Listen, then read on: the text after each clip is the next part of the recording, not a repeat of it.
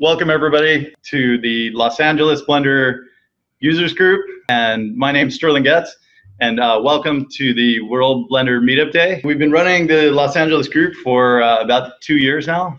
We met up at SIGGRAPH here in LA, met the Blender Foundation there, met Ton Rosenthal and his whole team, and we've been kind of meeting ever since. So this seems to be a kind of a regular location for us. We get a really wide array of people that come to our meetings, and the meeting attendance varies somewhere between usually around like 10 to 20. So depending on how hard we market it and how many channels and stuff. We are broadcasting here. Compliments of David from Theory Animation. We're rebroadcasting on a Zoom service, and we're also rebroadcasting via YouTube. And this is our agenda for today. So I'm going to do a quick like 10-15 minute intro on who we are. We'll do a quick roundtable about who's in the room, and then we'll talk a little bit about what's new with Blender, share some Blender news together, and then we're going to ask for a Stanford Blender Users Group introduction from Michael Richards. So that group is meeting right now on the other side of the country, and they're going to tune in and do an intro, and then we might take a quick social break, and then Sam Villa is going to kick off with Octane Render for Blender. We have David is joining a little bit later, going to do an update on SIGGRAPH 2014, as well as a report on current work, and then we'll just open it up to whatever you guys want to talk about, and help yourself to bagels. I think I seriously overbought bagels today. All right, so the World Blender Meetup Day, the whole concept of it really just started at our last meetup in May.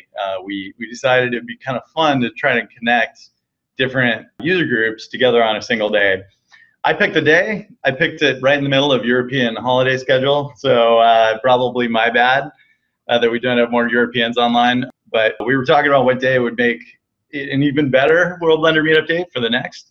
The good news is that we have managed to make contact through a lot of cyber stalking and back and forth, a huge amount of email chatter. We have a World Blender Meetup Day email group. We've been getting in touch with city leads, and we've talked to all of the people on this slide. The folks that are at the top of the slide, they're the ones that are joining. The people down below, they're the ones that for one reason or another couldn't make it today and might make it to the next one. And the whole idea is that everybody has the meetup in their local time zone. Whenever it makes sense to them, they schedule their own sessions. Some groups, they get together more as a social activity, and some groups, they get together more of kind of session talking. So we're more of the latter.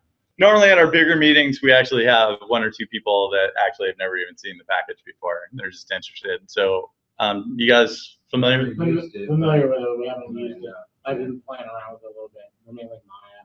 Oh, okay. So Maya user. We get a lot of crossover with Maya, Moto, stuff like that. So I'm just gonna, just for fun, show you what it looks like. So it's basically open source software for modeling, shading, animating, rendering, compositing, interactive 3D. Most people are really attracted to it because it's free, but it's an extremely capable package, and most people stay with it because the community is really awesome. The developers are super responsive.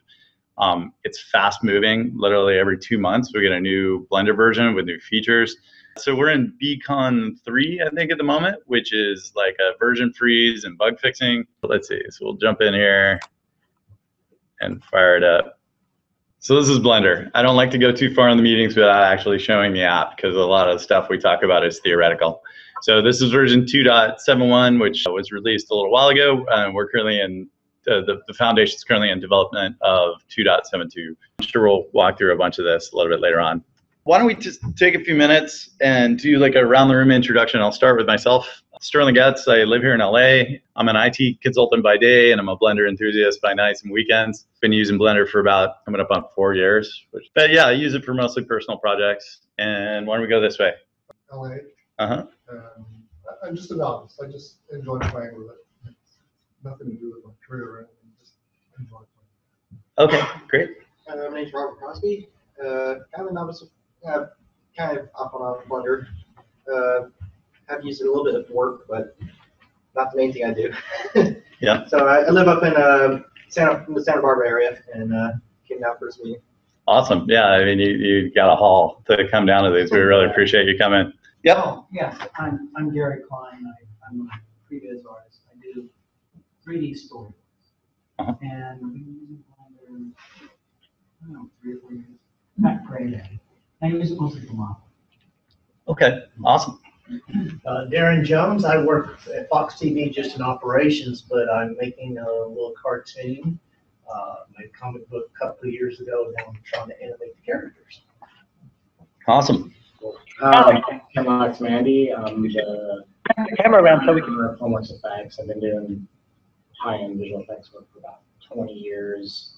I live in LA, and I've only just started playing with Blender, trying to look for an alternative to Maya, because I don't like it anymore. Yeah, that's it.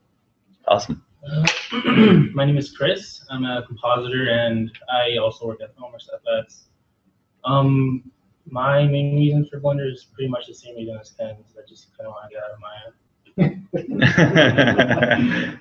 Maya. I'm Will. I also work at Filmworks, more of a 3D generalist.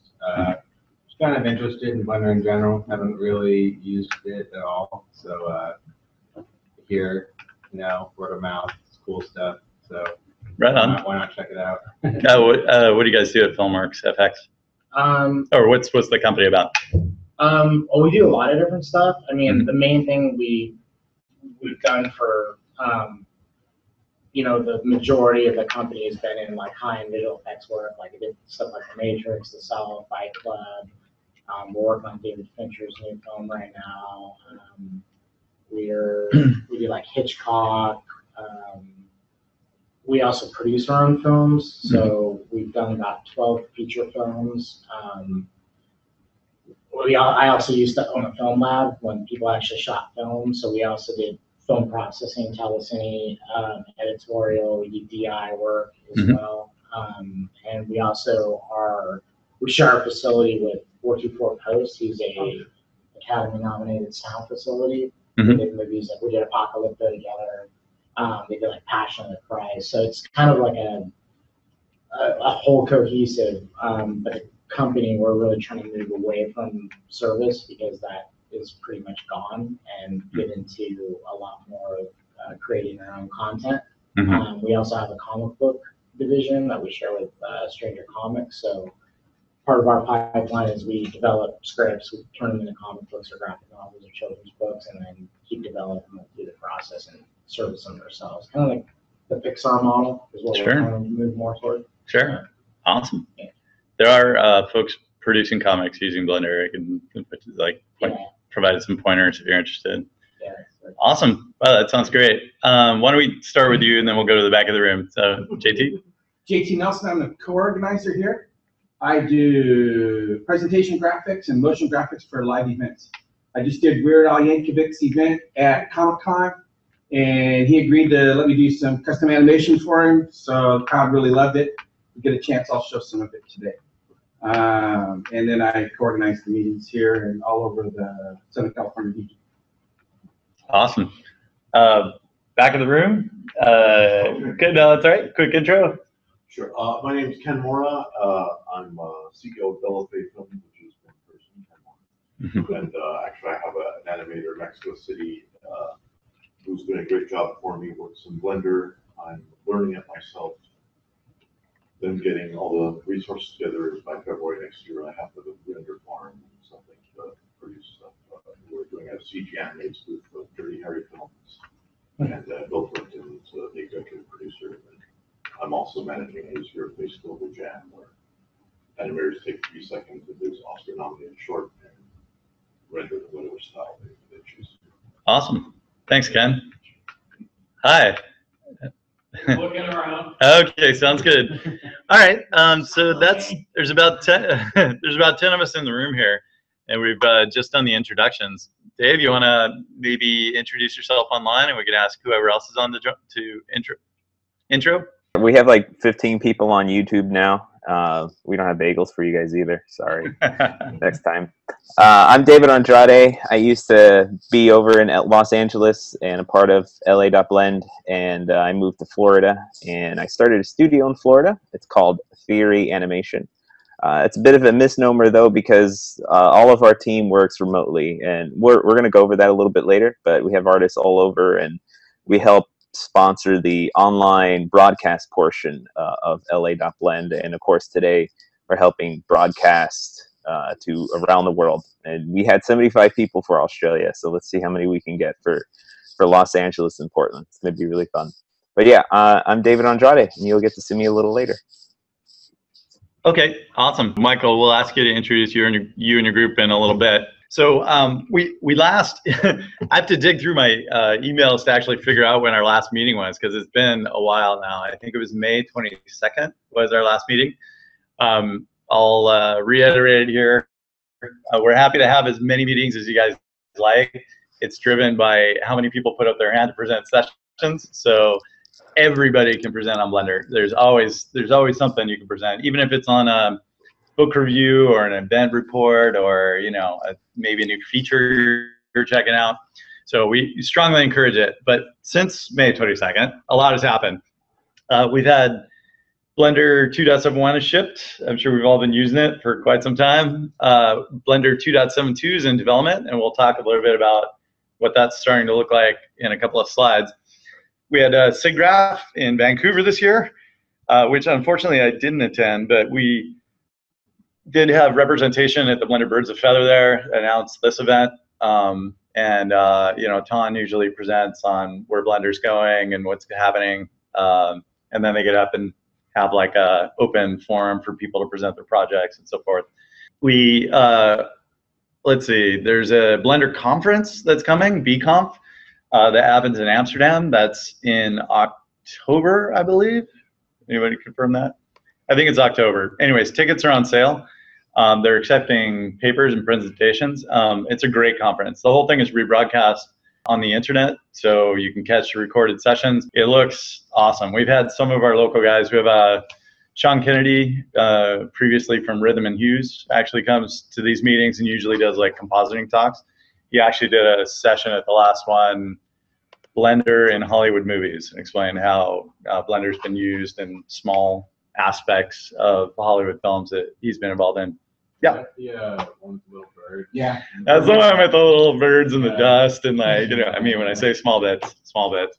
We've also had a relaunch of the Blender Cloud. So the Blender Cloud is something that the Blender Foundation established recently to fund the Gooseberry pilot. And the cloud is like a monthly membership. It's really reasonable. It gives you access to a lot of their training content.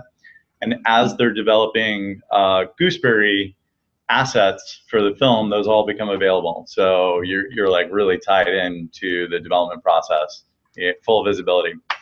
CG Cookie also launched Blender Market, which is a commercial market for Blender add-ons and basically enhancements to Blender. There's some really awesome stuff there. I've bought stuff off that market, like rendering enhancements and things like that. Encourage you to check it out. Google's Summer of Code has just finished, and all the results of that are published online. So every year, the Blender Foundation applies for a certain number of Google Summer of Code sponsored student spots to develop different interesting bits to Blender. And then students create a proposal on what they want to enhance or develop in Blender, and then they're mentored by the developers of Blender throughout the process. And we've actually gotten some pretty cool features from that. I always forget what went into the Google Summer Code, so I've got a little cheat sheet here. There's been like 103 game engine fixes, so fantastic if you're into the game engine. Lots of good stuff there. I can't really speak to a lot of these, like NURBS modernization. The cycles, performance, and memory and optimizations are actually done by Thomas Dengus, who's like one of our primary cycles render engine developers these days, now that Brecht is left for Solid Angle. Can't really speak to quadrilateral remeshing based on harmonic functions. I feel like I need a math degree to talk to that. If anyone knows these features, by the way, feel free to raise your hand. What I'm really excited for is the MantaFlow integration. So there's a fluid sim application called Manta. I haven't used it myself, but it looks pretty functional, and a lot of that code is being ported into Blender. And the fluid simulator in Blender is nice, but it's something I think could use a little love. So I'm glad that that's happening. Shape key editing sounds self-explanatory, but it's probably not. And then viewport effects is kind of an effort to speed up the viewport in Blender. So it's a lot of under the covers architectural stuff. Yeah. Does anybody have any other comments on Google Summer Code stuff? No? All right. So there's been, so the Gooseberry pilot, what it is the Blender Foundation does an open movie every couple of years to progress features in the application. This year there was a big crowdfunding exercise to get money for a Gooseberry feature film. It's the first time they've ever tried to do anything more ambitious than a short. They fell short of their funding, but what they did get was enough funding to produce a pilot to try again and seek investment. There's also some funding that comes along with that from I think one of the European film boards or Netherlands Film Board. It's something to that effect. But they're developing collaboration. I'll say it's called Red Current, asset management and collaboration tools. So it's for helping kind of small studios collaborate on developing assets in Blender for doing filmmaking. So that's exciting. There's a lot of updates there. There's a bunch of new training out. We have Creature Factory 2 that's up on the Blender Cloud. That's Andy Kowalski, I think. I apologize, Andy, if you're watching this recording for butchering your name. And that is what you see in the lower right-hand corner. It's kind of creating this nice organic monster type thing. We have Freestyle Level Up, which is over here on the left. So Freestyle is the line draw portion of Blender. So it allows you to draw over the top of things and create non-photorealistic looks, everything from manga to hand-drawn sketch to all sorts of stuff. Also, there's been, let's see, what else? So there's a new CG Masters complete environment and animation training that's been produced. That's what this is here. And then Blender is now officially on Digital Tutors. So Digital Tutors makes a whole bunch of training on a whole bunch of different packages, and Blender's been added to their list. They're usually pretty well regarded for doing high quality stuff. There's been, of course, loads of add-ons and scripts and all sorts of stuff added to Blender, just way too many for us to cover here. So I'm just going to mention a few so you get an idea of the sort of things that go in. There's a cross-platform game publishing add-on that allows you to kind of develop a game and then create a package that bundles everything together to run on multiple platforms. There's like a Blender muscle system that somebody's developed, which apparently is quite a difficult thing to do. I already talked about Red Current, asset management and collab. And then there's, at any given point in time, there's a bunch of Blender contests going on. Blender Guru runs contests, Blender Cookie runs contests. Bart at blendernation.com runs contests on the weekends. Bart, by the way, was one of the sponsors for getting this whole Blender World Meetup Day together. Information distribution sponsors. And then I usually put this link at the bottom of the slide. Just if you're looking for work in the CG industry, lots of good jobs out here for visual effects, CG, game development, as well as on the programming side. Any other developments folks want to mention? There was a mention of the Plimpton animation event. I think we mentioned that during the last meeting, but let's have it again. Yeah, there's still spots open, a couple, 2 phases. One is 3 seconds each of the original Oscar-nominated short. People render in their own style. Still a few spots open, and then as people fail to meet deadlines, they'll inevitably another spot or 2. And then we're working on composition for the new jam, which will be more freewheeling. So if you want to sign up for either of those, it's at yourfaceglobaljam.com. Okay, awesome. Hey, before I forget, we had a couple of people walk in a little bit late. Would you guys mind doing a quick introduction of who you are, what you do, what your interest in Blender is? Sure. I'm Robin Rowe, and I'm a producer. I do game, TV, and film. My company's called Gosh. We're at the lot at LA Studios in Hollywood, Mystic Parallel. And I'm also sometimes work on Cinepaint, which is a long-forgotten deep paint package that I haven't had time to work on in like 2 years, but I still dream of getting some time off and actually doing well. Not forgotten, obviously one of the landmark pieces of software in CG, right? I mean, that's kind of fallen from view now because sure. I've been working crazy hours 2 years on a game project. Sure. My name is Fina Bentley, and I'm from Orange County. Sure. I'm interested in everything Blender except coding. I don't know anything about coding, but just interested in learning new styles and new things to do with it. Okay, and you arrived in perfect timing. We're actually just introducing ourselves. So okay, yep. In the back, do you want to? Brandon Perlow, freelance modeler, and I'm interested in Blender because it looks really cool. All right, it is really cool. So you reached the right place. Yeah. I'm Pixel. I'm a programmer. I used to do 3D stuff a long time ago. Now I'm here because I gave Brandon a ride. Awesome. Well, welcome to both of you guys. So we're up to about 16 in the room for those that are joining us online. But I'll talk a little bit about what's coming in version 2.2, and I put the question mark here because nothing's ever final until they ship the code, right? So it looks like a relatively modest release. There's improved glossy and volume sampling and cycles. As we all know, volumetrics was recently added to Blender, and so there's some optimization happening. I've used volumetrics a little bit, and I will say it requires a decent amount of CPU to render, so I'm glad that that's happening. This is kind of indicative of what happens with Google Summer of Code is that what happens is students develop it to a point, and then it takes a little while for the Blender developer team to make sure it hits a quality bar and then get it into the release cycles. So what we're seeing is Summer of Code 2013 paint features being added. Is anybody familiar with those? Nope. Okay. I'm sorry? Painting out the 3D models directly? I'd imagine so, yeah. Projection painting kind of stuff. We have the developer of Freestyle is actually building Freestyle for cycles. I think most of this is in trunk at the moment. So currently Freestyle is enabled for Blender Internal, which is the legacy Blender render engine. So we're pretty excited it's going into Freestyle, or into cycles, which is our, we call it a physically based render engine? Yeah, okay.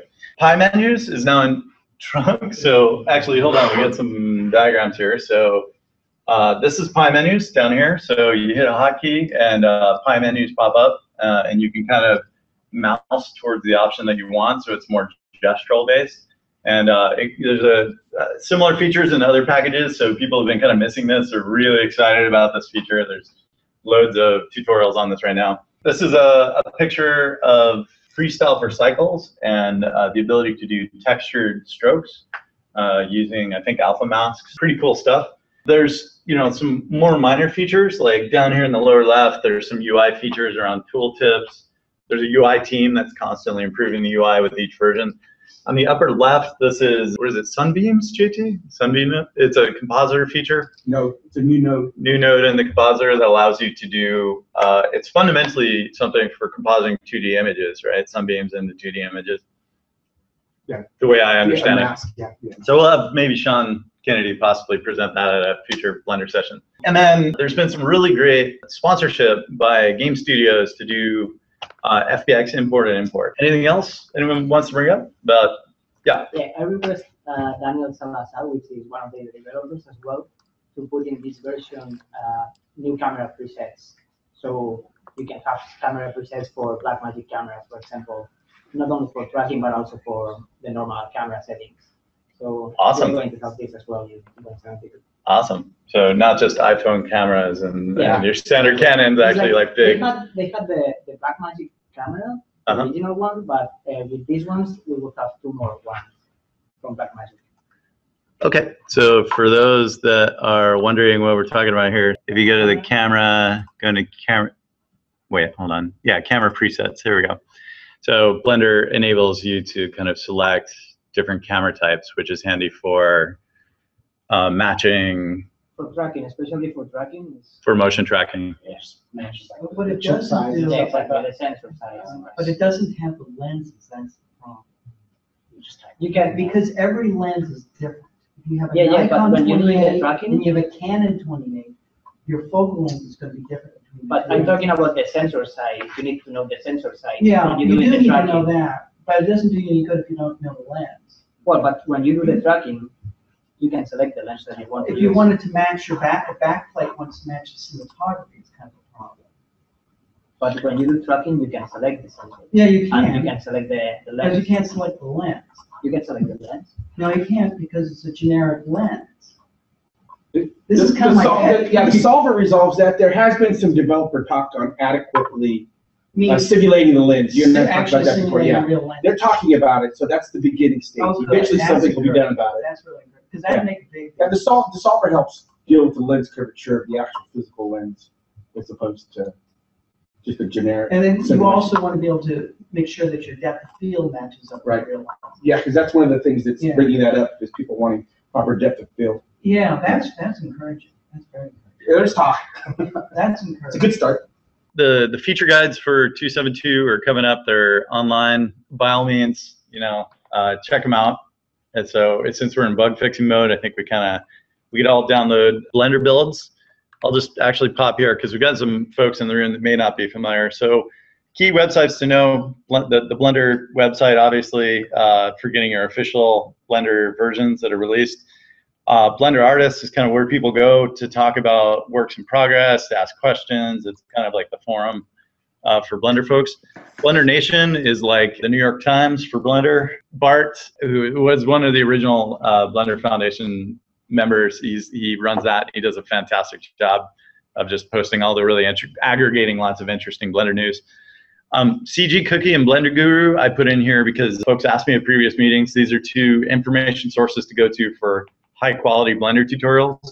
They are by no means the only ones. There's a huge array of training sites for Blender that post absolutely free content and some that post paid content.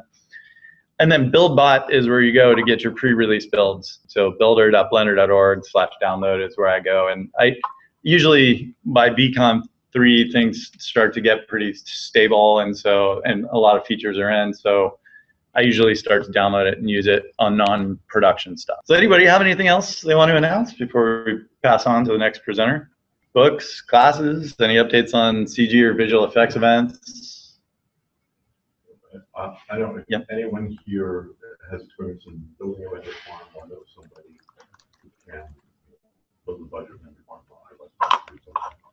Okay, so the request for folks online that may not have heard that is we're looking for an expert on building a render farm. So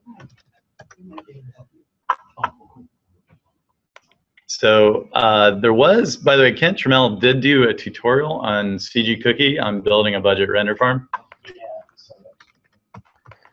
There is also Res Power, R-E-S, power.com, just one word.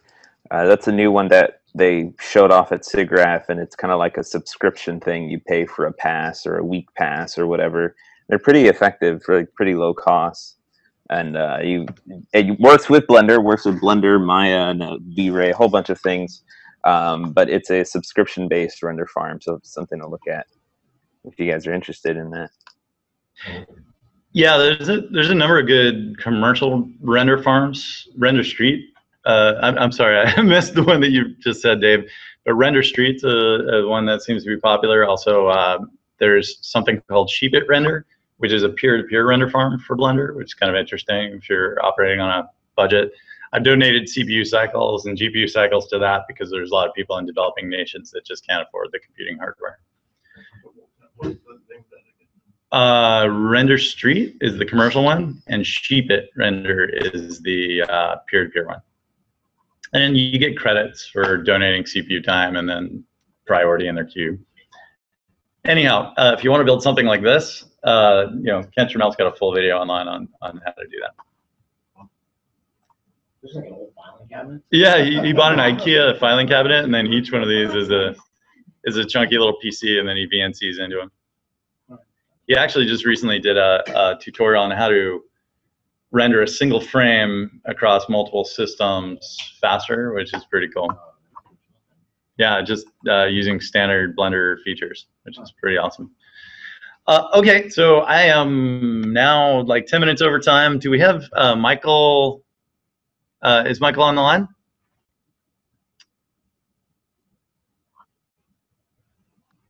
I see him online. There we go, Michael Richards. Hey,